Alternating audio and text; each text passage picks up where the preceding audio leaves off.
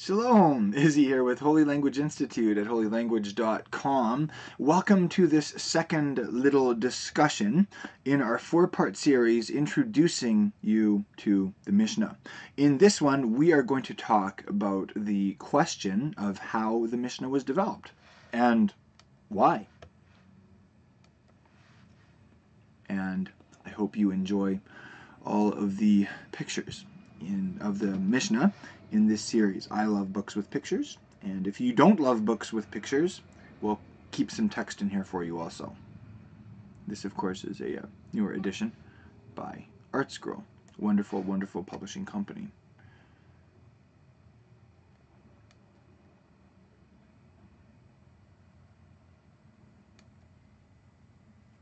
As you can see, there are lots of editions of the Mishnah out there, and hopefully that doesn't scare you. So let's talk about the first question. How was the Mishnah developed? The Mishnah already existed as hundreds of legal decisions and interpretations before the time of Yeshua of Nazareth. It began to be more systematically arranged under Hillel, who was president of the Sanhedrin and the leading Jewish sage at the time of Yeshua's birth. One of the sayings Hillel was most famous for was, "Do not do to others what you would not have them do to you." Sound familiar?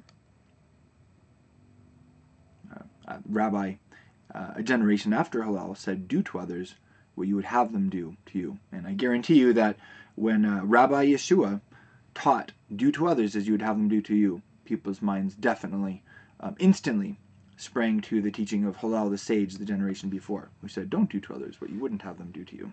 The Mishnah continued to be transmitted, word of mouth, for another 200 years, roughly, until it was written down under the leadership of Yehuda HaNasi, so that's Judah the Prince, in the late 100s. While the core of the Mishnah remained the same, it was flexible, and it did develop over time, as fresh verdicts were reached in response to new legal questions. I open this introduction by saying that Jesus kept the Mishnah. It's important to qualify this by pointing out two things. Firstly, Yeshua didn't keep the Mishnah in its final codified form, but rather as it existed in his time. And of course, there was definitely very strong parallels there, but it wasn't exactly the same. Secondly, there was a small number of specific rulings that Yeshua did take issue with. Interestingly enough, many of these rulings didn't even make it into the final redaction of the Mishnah. More on that later. The Mishnah was written in Hebrew. The style of Hebrew it was written in is slightly different than the style the Bible was written in just 500 years earlier. This proves that Hebrew was still a living language in Yeshua's time, and it disproves the urban legend that Hebrew wasn't spoken in the Second Temple era. If you've ever heard it said, well, Jesus spoke Aramaic, he didn't speak Hebrew. Well, that's not actually true. He spoke both. Now, this style of Hebrew is usually called Mishnaic Hebrew in English. In Judaism, it's either called by the Aramaic term Mishnah d'Rabbanan, so that means the language of our rabbis, or by the Hebrew term Lashon Chachamim, the language of the sages. Now, this is, again, an interesting parallel between Aramaic and Hebrew. In Hebrew, we say lashon, which literally means your tongue, and in Hebrew, that represents language. The tongue represents language. So, when someone is speaking in tongues, they're speaking in a language, kind of idea. And then, so the Aramaic is lishna. So you can see the parallel between lashon and lishna. Okay, and then in Aramaic, the term rabbanan is used, our rabbis or our teachers. And then in Hebrew, it's the chachamim. So a chacham is a wise person, like a sage. And then Lashon HaChachamim is the language of the sages. So, Lishna could be a pretty name, but unfortunately, it's not the name of your next date. And similarly, Lashon, as far as I know, isn't a guy, although it's kind of a cool sounding name. After the Mishnah was put into writing, commentaries on the Mishnah were written down for another 300 years, mostly in Aramaic. These commentaries were called the Gemara, which comes from the verb gemar, to complete or finish. So basically the Mishnah is in Hebrew, and then the Gemara, which is the commentary on the Mishnah, is mostly in Aramaic. Maybe that'll help you to remember the word Gemara. Sounds like grandma, a little teeny tiny bit. Now, the Mishnah and the Gemara together are called the Talmud.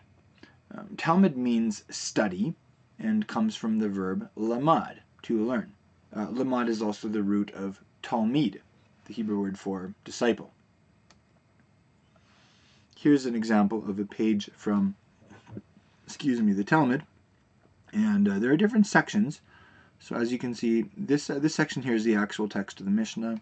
This section here is the commentary on the Mishnah, that is to say the Gemara. And then there are also various rabbinic commentaries surrounding that. Nice layout. And here are a couple more examples for you. You can see here it says Talmud Bavli. So that means there were two Talmuds that developed. One was in the land of Israel, which is referred to as the Talmud Yerushalmi, the Jerusalem Talmud. And then the other is referred to as the Talmud Bavli, which developed in the land of Bavel, or Babylon, which is called the Babylonian Talmud. Now, you could say that basically the Mishnah is commentary on the Torah, and the Gemara is commentary on the commentary. And hopefully your heart doesn't melt to hear that if you haven't even read through the Bible yet. The Scripture is king, and if you stay focused on that, you're off to a great start. Now, your big takeaway here is that the Mishnah started out oral and developed over hundreds of years before finally being written down. And your bonus takeaway is that stuff about Hebrew being a dead language in the time of Jesus, that's an urban legend. It does beg the question of why we call it the oral law or the oral Torah when it's actually in writing. And that thing about Hebrew being a dead language in the time of Jesus is urban. It's an urban myth. It's urban Mishnah. All right, let's continue now and talk about why. Why was the Mishnah developed? To understand the reason for the Mishnah, you need to understand four things about the Torah. Firstly, the Torah was given as compulsory civil law. It wasn't given as optional religious law. It's almost impossible for us to grasp this concept because we live in a secular society that practices the separation of church and state. Unless we live in Saudi Arabia or Iran, in which case we couldn't say this. It's quite a concept. Next time you're reading the Pentateuch, remember this stuff was actually given as mandatory federal law to the nation of Israel. Now, secondly, the Torah was given to a community, not to individuals. Now, this is another concept that's extremely difficult for us to wrap our minds around because Western society and Protestant Christianity are both highly individualistic. So this concept that the Torah wasn't given to individuals, it was given to a community, you really need to stop and let that sink in. It's an amazing thought for some of us to realize that there's something greater than me as an individual, or to think about the community of the people of God, whether that be the church or the nation of Israel, to think of that as an us rather than a me. And if you've ever, for instance, if you've ever gone church shopping, you may know what I'm talking about.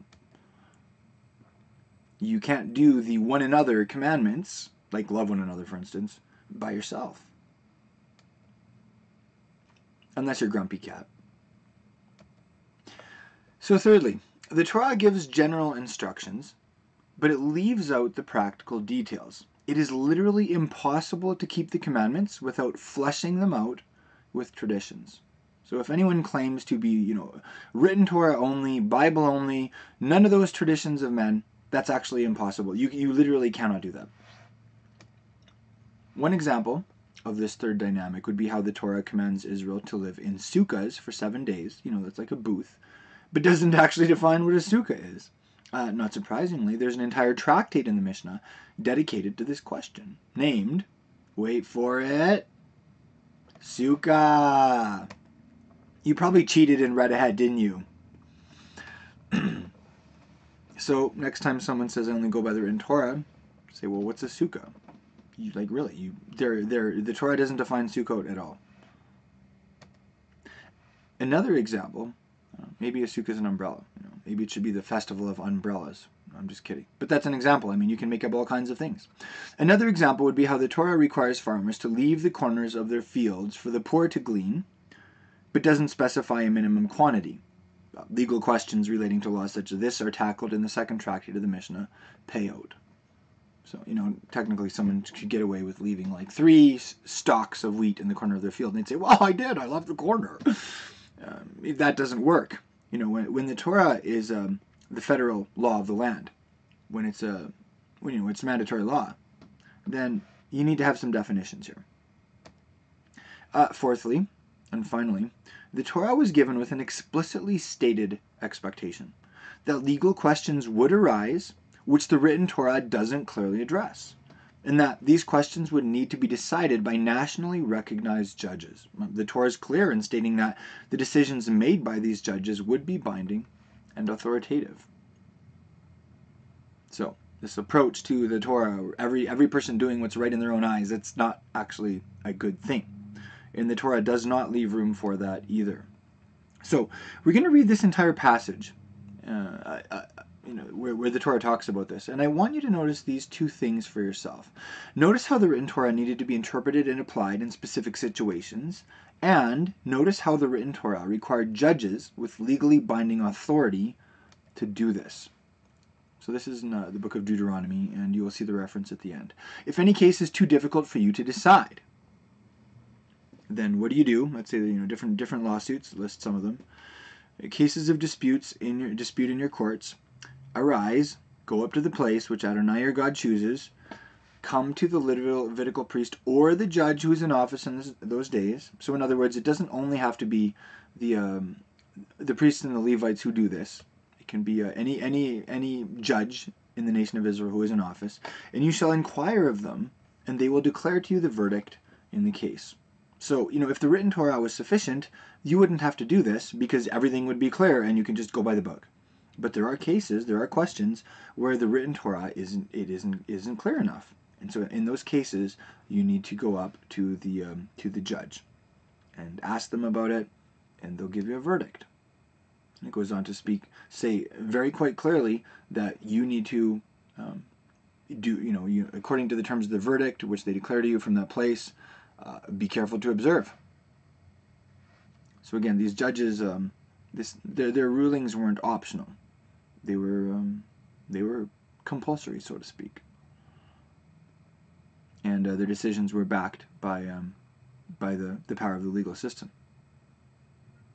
And this is in Deuteronomy chapter 17. Now, having read that, as I pointed out, it's very important to understand that in Yeshua's time and in the centuries following, those judges, the judges who were in office in those days, were the rabbis quoted in the Mishnah.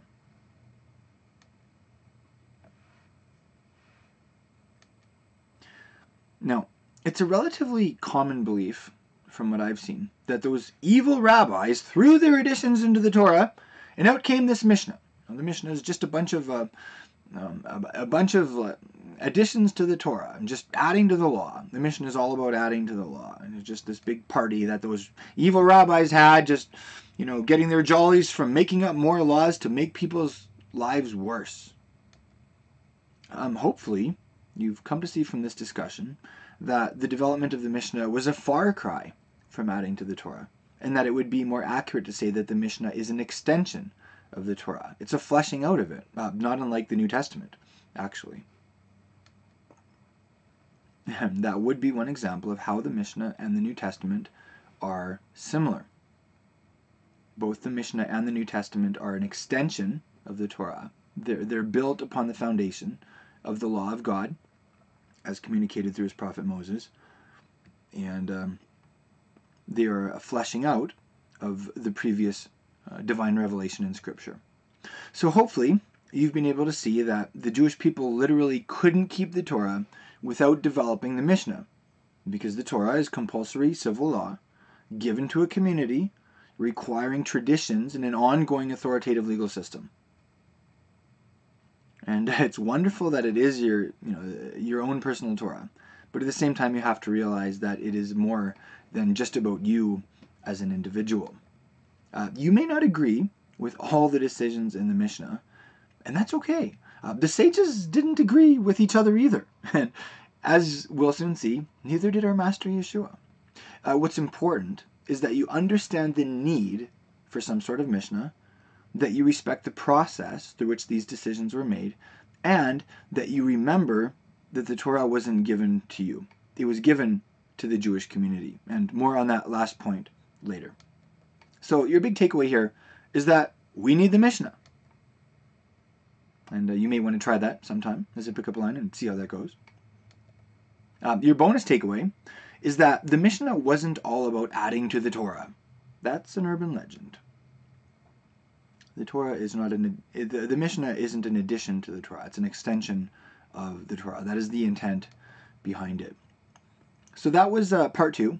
In our next discussion, in part 3, we are going to talk about our dear Savior, and we're going to talk about the question of what he thought about the Mishnah. And I do hope that you will join me for that discussion, because that's really going to be where the rubber starts to meet the road.